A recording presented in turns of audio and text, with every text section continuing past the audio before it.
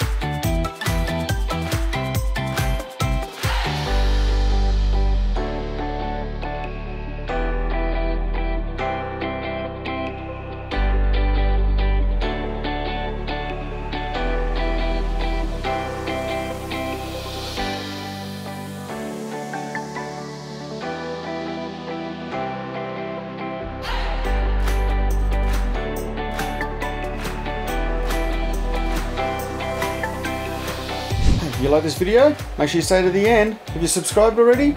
No? Come on, do it.